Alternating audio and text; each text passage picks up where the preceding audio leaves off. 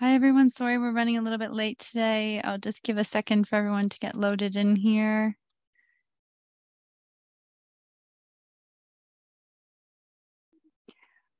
Because many of you will be repeat attendees, I will start the intro whilst you're all coming in.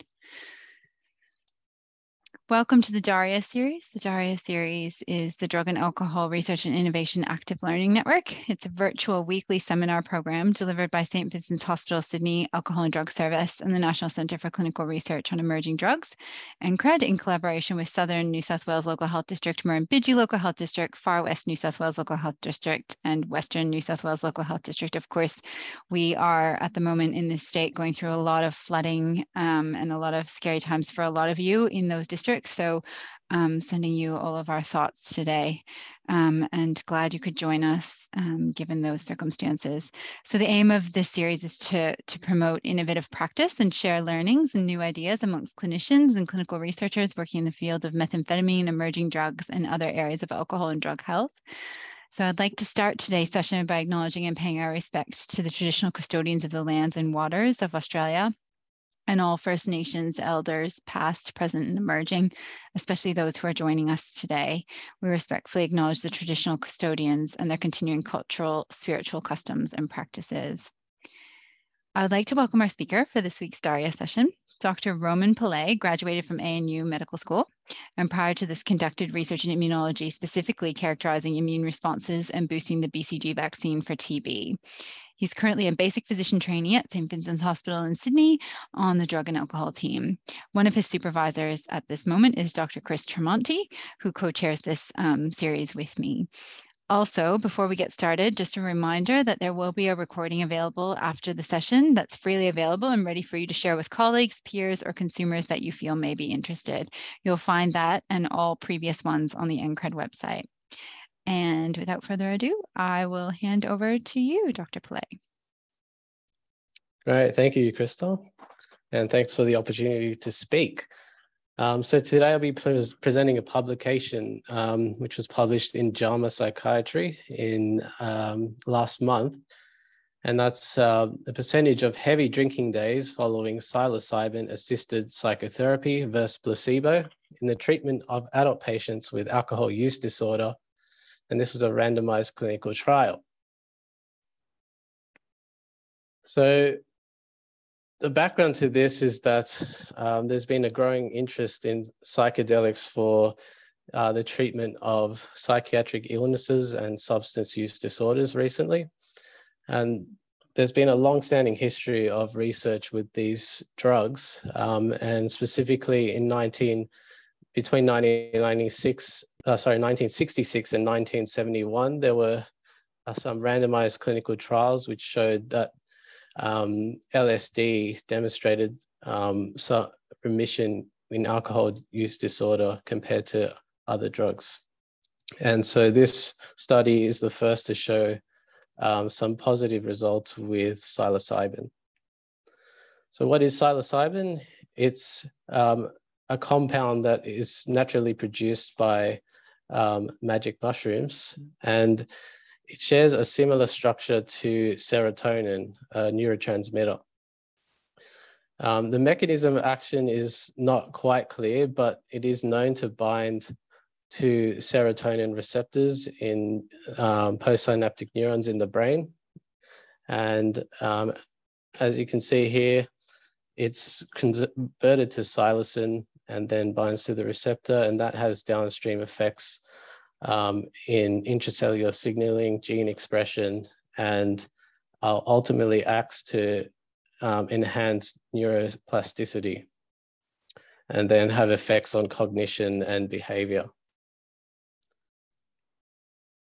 So in this study, they recruited patients between March 2014 and 2015 at the University of New Mexico, and between 2015 and 2020 at New York University.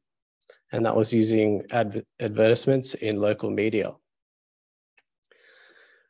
They chose patients between the age of 25 to 65 who had a diagnosis of alcohol dependence by the DSM-4 criteria. They had to have at least 4 heavy drinking days during the 30 days prior to screening, defined as 5 or more drinks in a day for a male or 4 drinks or more for a female.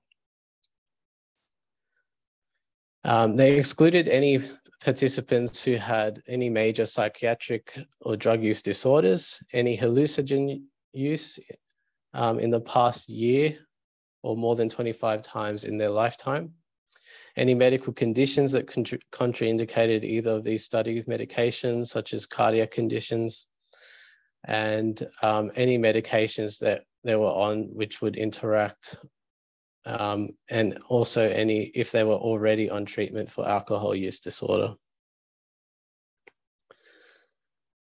So the participants were assessed at screening at baseline at week 0, and then weeks 4, 5, 8, 9, 12, 24, and 36. They were assigned into 2 groups in an even spread. So first group to either receive psilocybin, and the second group to receive diphenhydramine. And that's the control drug they use, which is a sedating antihistamine. And they were administered in 2 8-hour sessions at weeks 4 and week 8. The participants also were offered 12 psychotherapy sessions from 2 therapists, including a psychiatrist, and also motivational interview and cognitive behavioral therapy throughout the study. And they were randomized by a pharmacist at each site, and all of the study staff and investigators were blinded to the drugs, as well as the participants. So the doses they used for the first session was lower than the second. So for the first, it was for psilocybin, 25 milligrams per 70 kilos. And for the control drug, it was 50 milligrams.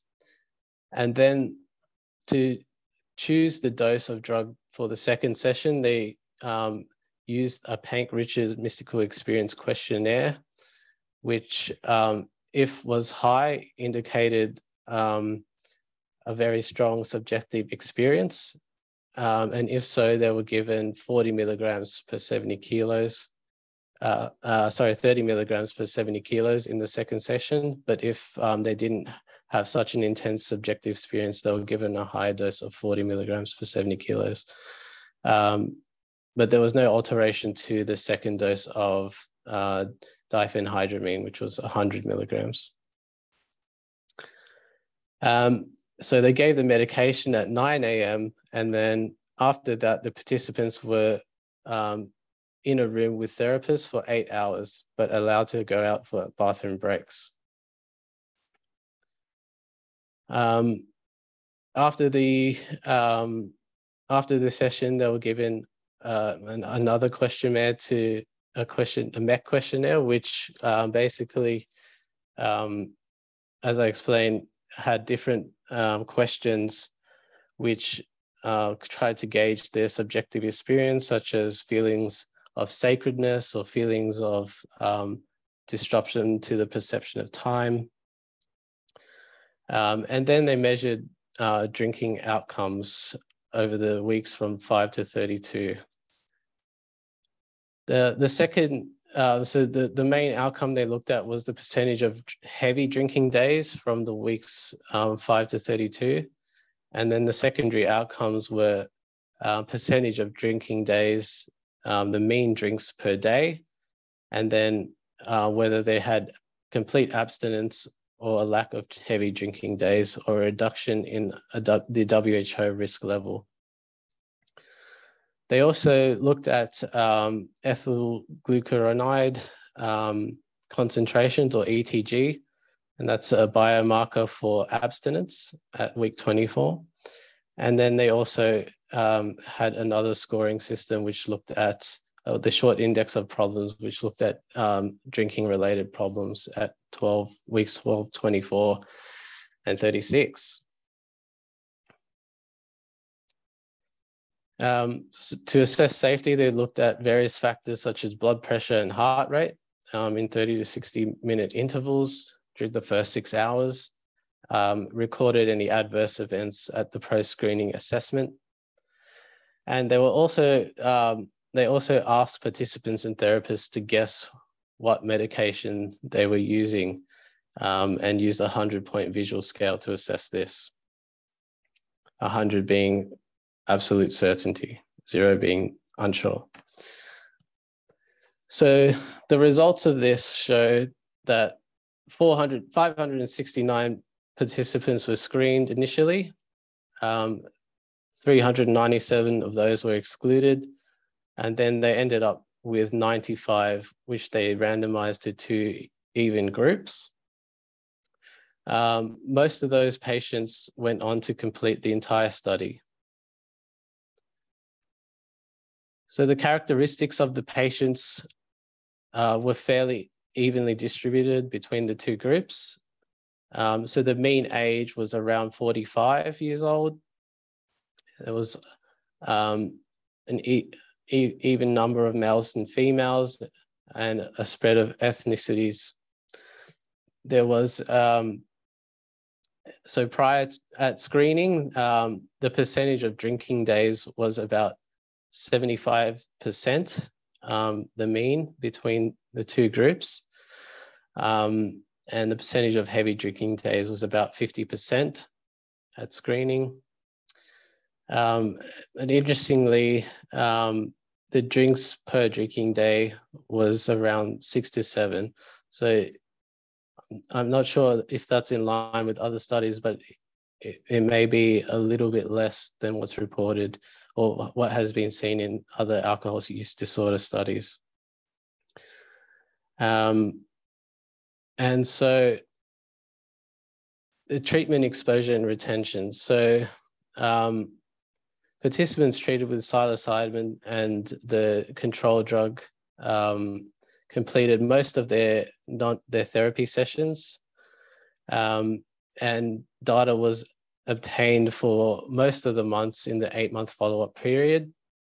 However, the biomarker ETG results were only available for 50 of the 93 participants due to missing data, insufficient samples, and missed visits. 14 or 28% reported total abstinence on the follow-up scoring. And of all of those people that reported abstinence that ETG results were available, they were all negative, which supports the validity of it. So interesting, or not surprisingly, most of the participants correctly guessed what drug they were being administered. So 93.6% in the first session and 94% in the second session. And also the therapists who were in the room with them could also guess the treatment in both sessions. In terms of acute effects, so the patients administered psilocybin had increased systolic and diastolic blood pressures. So the patients, the psilocybin group is in the purple line, and you can see the systolic pressures were much higher than in the control group, but this tended to wane after 360 minutes. And they said no participants needed treatment for this. And the subjective effects of the drug were, in the psilocybin group, a high average intensity of experiences compared to the control group. Looking at the efficacy, so at screening in the control group, the percentage of heavy drinking days was 48%, whereas in the psilocybin group was 56%. At week 4, which is the week where they first received the drug, the participants had already cut down or underreported how much they were drinking. So there was a significant reduction compared to at screening. But then at follow-up, the percentage of heavy drinking days was much lower in the psilocybin group, 9.71 versus 23.57% in the control group. There was also lower percent of drinking days in the psilocybin group compared to the control group, and also lower number of drinks per day in the psilocybin group versus the control group.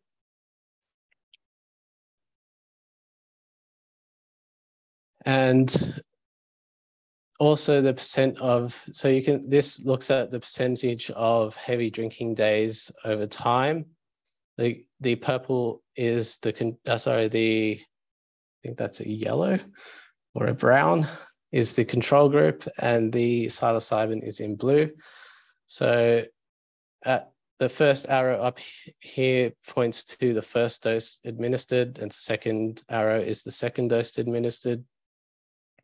And on the x-axis is the each month up to 36 weeks, and y-axis is percentage of heavy drinking days. So as similar as depicted in the earlier table, at screening there was a higher percentage of drinking days, but then by week 4 there was already a drop in drinking in preparation for the study. And then over time, the psilocybin group seemed to have less percentage of heavy drinking days. But as it approached week 36, the lines seemed to come closer together. And it's really unknown if the effect is long-lasting or not. And the same can be seen for percentage of drinking days and drinks per day.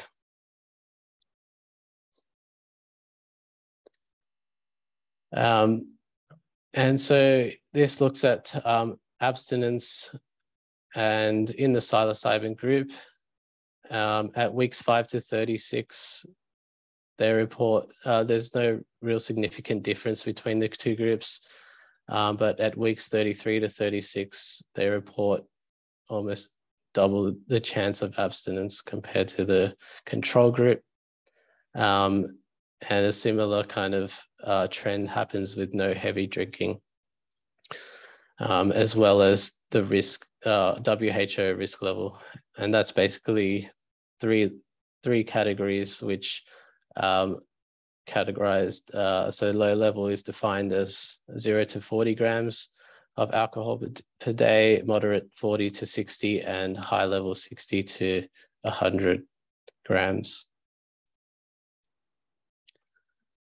In terms of safety, there were 204 adverse events reported, 119 in the psilocybin group, 85 in the control group.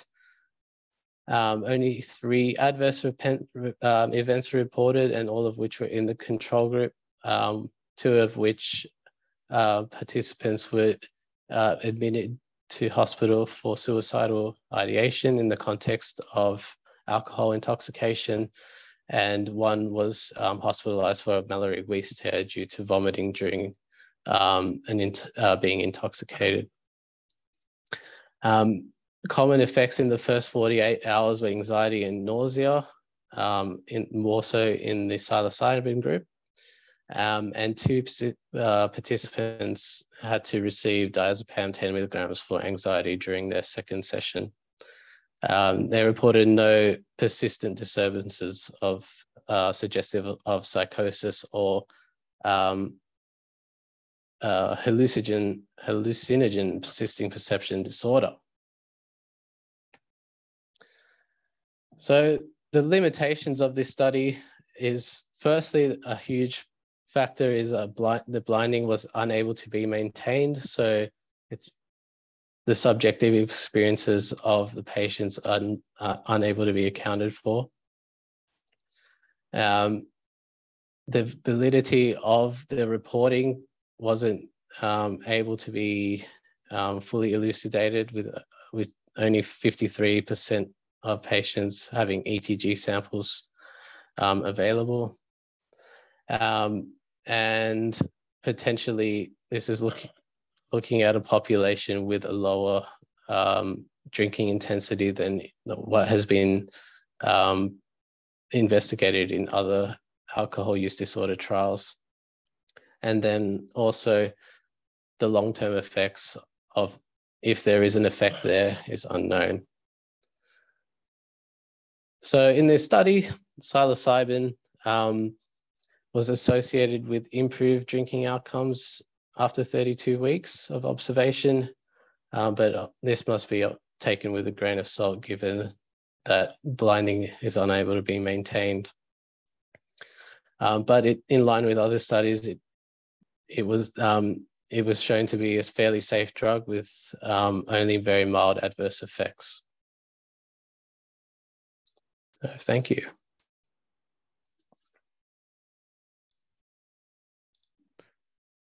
Thanks, Roman. Sorry.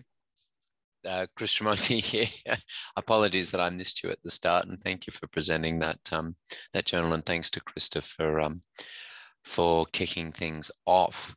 I wanted to, I guess, well, firstly ask, I mean, is there enough of a signal here, even in spite of the limitations, that you think there's obviously a lot of excitement about psilocybin and other hallucinogenics for use in substance dependence? Do you think there's enough of a signal in this for people to get excited? I think there's definitely potential there. There still was a clear difference between the two groups, although the numbers are still very small as well. I guess further studies would be good to, I guess, elucidate that further. But how much money do you think these people have? Probably not much, I'm guessing. What was I going to say? I can't help but notice as well, there's one concern that people, well, that has been mentioned. I mean, obviously there's lots of different aspects to hallucinogenics and substance use dependence, but one that people seem to be getting a little, I have noticed once or twice come up, is that this could become very much a wealthy person's treatment. So I noticed on one of your slides, if you don't mind going back, was the median income sort of $100,000? Where is that correct? Right? That is correct. Krista's got her hand up as well. So sorry, Krista, I'll let you. Oh my God, I love you pointing that out. I didn't notice that on this slide. Wow. Yeah, I didn't notice that. Yeah. It's so true though, especially because it is psilocybin and a lot of other classical psychedelics have a real history within Indigenous and First Nations peoples all around the world. And yet they're constantly and consistently underrepresented in any current research or literature. And I just think it's really, really shocking, which is, yeah, going again to sort of how we represent people in clinical research or trials. And yeah, it's an interesting thing. Started building off that thought about the income here. Well, I mean, I'm not, again, and seeing as you mention it, I mean, you jump down a couple of rows, and you can see that there's, now I off the top of my head, I don't know what the percentage of people who identify as Native American is in America, nor do I know whether or not they're more overrepresented for alcohol use disorder. But yeah, there was only one 3% over, yeah. One person in total out of the 95. So I don't know. I mean, it is small numbers. So I mean, you know, I don't know how representative that is, but yeah, it does sort of, yeah. And these you know, treatments are very they're very labor intensive from all reports. I'm not a psychologist that works with them, and I don't pretend to even begin to be skilled in that, but I understand, and maybe there's somebody online that can share their experiences if they have them, but I understand that it is very, very labor intensive. And so again, this may skew towards something that's more for, yes, a wealthy person's treatment. Yeah, and while we're waiting for someone to unmute themselves or put themselves on camera to address that, I was wondering, Roman, if you drew any conclusions or if there was anything that struck you about the diphenhydramine. And, you know, diphenhydramine, for anyone who's ever had it, 50 milligrams, I mean, I dare say, you know, you're not on 30 milligrams of psilocybin. And I just wonder what you think about the blinding effect or the placebo effect or the expectation effect or any of those kind of confounding things, whether you think that that these data, how does blinding work in a psychedelic study? So I haven't actually had that drug myself, diphenhydramine, but I'm assuming it has no kind of hallucinogenic effects. No. So, I mean, it would be pretty easy to guess if you're on that. And I think Chris was saying that it also, compared to psilocybin, they have different pupillary effects, whereas psilocybin, I think, dilates and diphenhydramine constricts. Is that correct, Chris? Pretty sure that's right. Because I was reading that diphenhydramine is anticholinergic, which usually you'd get dilation, but potentially not. I'm not sure. What was I going to say? I thought also diphenhydramine. Do you actually need it? Like you can just get it over the counter in You Australia. can just get it over. Yeah, it's So just an antihistamine. It's an antihistamine, Yeah. and it does have anticholinergic effects, though. Yeah, it would definitely have those anticholinergic effects, but not the classical psychedelic effects that you'd be expecting if you were enrolling in a study and thought you were getting psilocybin. So, just a comment around that idea. So that I guess if you know you're not getting psilocybin, then you know nothing is going to be effective, and then you're probably less likely to have a positive response. And I guess last week at AppSide, I'm not sure if anyone at AppSide caught Celia Morgan, who came out from the UK to discuss some of the work she's doing with psilocybin in alcohol use disorder. And one of the things that she talked about that really piqued my interest was the idea of set and setting, whereby in her clients, she was finding that participants appreciated the setting to be clinical. She actually found that people were wanting a clinical setting, whereas traditionally in these studies, there's a lot of talk around the setting being non-clinical. So it's an interesting kind of additional confound as well, potentially. And I'm not sure if that played out. I'm not sure how they set this study up, but yeah, just another comment around some of the designs in these works. So I just wanted to clarify about diphenhydramine. I mean, it is anticholinergic, so I wasn't aware of it. What does it constrict pupils? I thought it should dilate pupils, as far as I know. Yeah. Was there something in the paper that said that patients were sort of easily, like it was easy to spot them? No. I thought that's what you were saying the other day, but I may have misheard you. Oh, okay. So I do recall someone talking about pupils, but I don't remember. Anyway. Yeah, sorry. And Jeku is just saying, yes, it's Benadryl. So easily sourced over the counter as well. Well, sorry, yeah, not as well. It is that. So yeah. And what was I going to say? So I mean, was there a specific question about was there a specific point about patients sort of being asked about what they thought they were on, and if that was that sort of was obvious, like, so the patients, like, so 90% of patients knew what they were taking, or did they ask about that? Yeah. So sorry, I must have missed that. Yeah, that's right. So yeah, most of them correctly guessed what they were on. So in both sessions, 93.6 in the first, 94.7 in the second. Okay, so most people kind of knew what they were doing, which kind of, I guess, yeah, as you pointed out, kind of unblind things a little bit as well. Okay, well, anyway, sorry, I'm waffling on a bit. So please, if people have got questions, please do sing out. We've also had a comment from Nadine. Diphenhydramine caused meiosis at all luminance levels. So this was and she's referenced relationship between sedation and pupillary function comparison of diazepam and diphenhydramine. So that caused meiosis. Right, constriction. Okay. So I always assumed, apologies to those listening, that diphenhydramine, because of its anticholinergic properties, would have caused pupillary dilation. But again, this is going to be another reason why it would have been fairly obvious to everybody that which medication they were taking. All righty.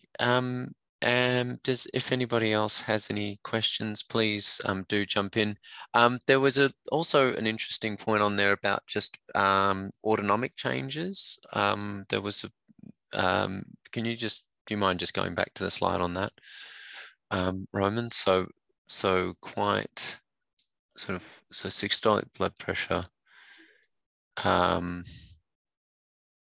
heart rate, but it all settled down. Is that what we're to take That's from right. all of this? Yeah. Okay. Without treatment. Yeah. Okay. So again, I mean, if it's sort of going to be something that's going to give the game away in any other studies as well. If you just check their blood pressure at the hour mark, you can kind of get a pretty good semblance if it's gone screamingly high. Well, you've got a fairly good idea as to what's happened. Another question from Nadine: how clinically meaningful are the results? Modest changes in a group with low level use could explain by expectancy. Did you want to talk to that, Roman? How clinically meaningful? I mean, I don't think we could probably use this study to give psilocybin at this point. What was the remainder of the question? I guess, well, we have already kind of covered a bit. How clinically meaningful are the results? So, I mean, like you've said, it's low, and Nadine's also pointed out, it's a group with low level use at baseline. Potentially, they were all expecting to get a change. They all knew kind of what they were getting. That said, I mean, and the results in the psilocybin group were good. It would be, I think, better if they'd done this in a group with perhaps more severe, so even sort of more moderate alcohol use disorder. And they have also left out people with other substance use disorders, which is fine. I mean, they need to do that. But I guess, a lot of our patients have concomitant disease. So I guess it remains to be seen what will happen, especially as there's a lot of data coming out around methamphetamine use as well.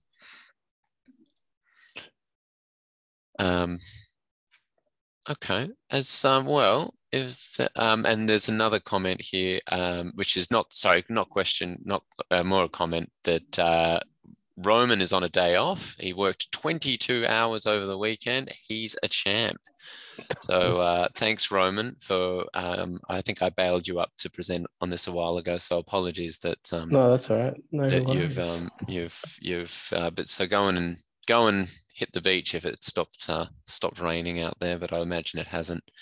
And I'm sure there'll be more chat about psilocybin in the future, because it's certainly something that's an increasingly of interest and is featured in the media prominently. And our job as clinicians is to kind of sift through the literature and temper expectations. And certainly there's a lot of expectations around it at the moment. And that's not to say we shouldn't be optimistic, but certainly we need to take everything slowly and make sure that the literature and evidence is there to back it up before we go rushing into treatments.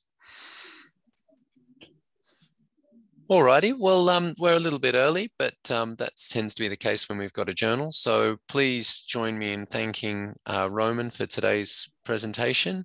And we'll be back next Monday with another DARIA session. I believe the week after will be the NCCRED symposium. So that will be the last session before the NCCRED symposium in a couple of weeks' time. So make sure you sign up.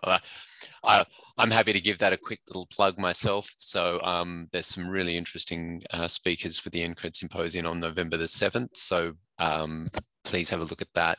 Even if you can only attend for a little bit during the day, there's lots of really interesting talks, including people involved in this forum and who may be online today, and lots of studies that will have that have been going on in the background and had involvement through St. Vincent's and other sites. So please sign up to that. But next week we'll be lucky enough to join by Dr. James Blogg, who's got a particular area in performance and imaging enhancing drugs, or PEDS as they are known, and it's certainly an area of interest. And there was some really good work coming out of Melbourne down at APSAD for those who may to join that presentation, just around, again, issues of hypertension, liver illness, and so forth. So I'm sure Dr. Blogg will have more to talk about with that next week. But until then, thanks very much for joining. And if there's nothing else, we'll see you next week. Oh, and yeah, no, that's sorry. Sorry, there was a link to the NCCRED symposium. We'll try and post that, send that around as well, so that people can get along to that. Thanks very much. Okay. Thank you.